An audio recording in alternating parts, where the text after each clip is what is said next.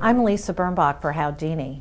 By now, you've probably seen about 1 million ads for anti-cholesterol drugs like Lipitor and Zocor.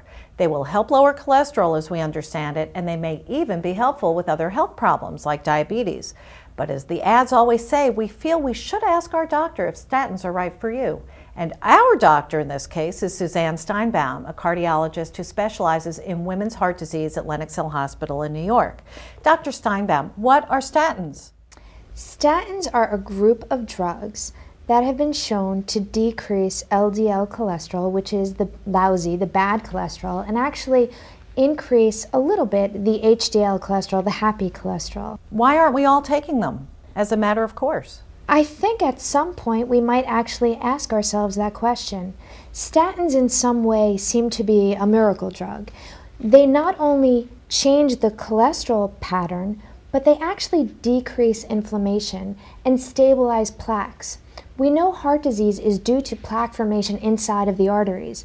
There's cholesterol and inflammatory cells, and they all group together in this little mound, if you can picture it, inside of the artery. When you have a heart attack, picture a pot of boiling water on the stove, filled with soup. And inside that pot, all of those different particles, cholesterol particles bubbling away, something called smooth muscle cells, inflammatory cells, and picture that pot covered with yum. Covered with saran wrap. You cut the saran wrap and steam comes out and particles come out. That's what happens when you have a heart attack. Those statins stabilize that saran wrap, keeps the bubbling down. It's an anti-inflammatory, along with being a lowering of cholesterol. Are there bad side effects to statins? It's very important to know that every medication can have a side effect, and it depends on you. Some people do get muscle aches with statin, and it's important to get your blood checked.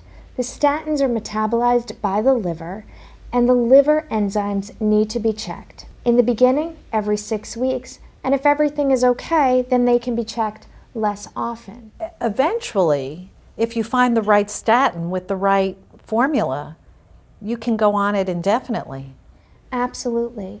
And it in fact may prevent the progression of that plaque formation. But don't think of the statin as your excuse to not exercise. A statin does not replace exercise. I'm sucking up to you now.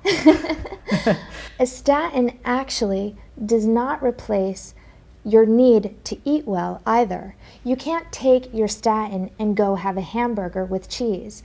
It in fact is not the way it works.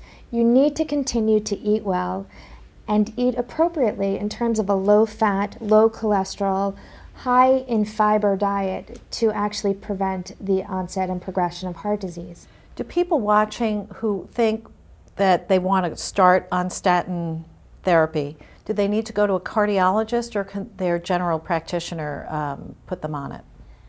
Statins can be prescribed by anybody, but I think it's important that we understand what our risk factors are and understand if in fact we might be at risk for the development of heart disease. When cholesterol is assessed, we don't just look at the LDL cholesterol, which is really when we put somebody on a statin. We look at multiple other components. The HDL cholesterol, the good cholesterol, we know is protective. And in fact, a statin is not the best way to increase that cholesterol. I hate to say it, but exercise is the best way to increase the HDL cholesterol, along with a vitamin that is called niacin. Niacin in certain formulations are FDA approved, and a prescription is required as well. That medication increases the HDL cholesterol and helps protect the heart. The other thing is triglycerides. Now this type of lipid is actually something that's very directly related to our diet.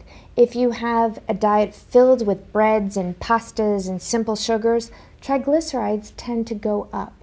The best way to get triglycerides down is actually by eating a diet filled with multi-grains, and also substances that are high in antioxidants, fruits, vegetables, legumes, all of these things. The Mediterranean type diet is the best way to decrease triglycerides. But also omega-3 fatty acids are very important and can decrease triglycerides, increase HDL cholesterol, and also decrease inflammation. Thank you so much. You're very welcome. For Howdini, I'm Lisa Birnbach.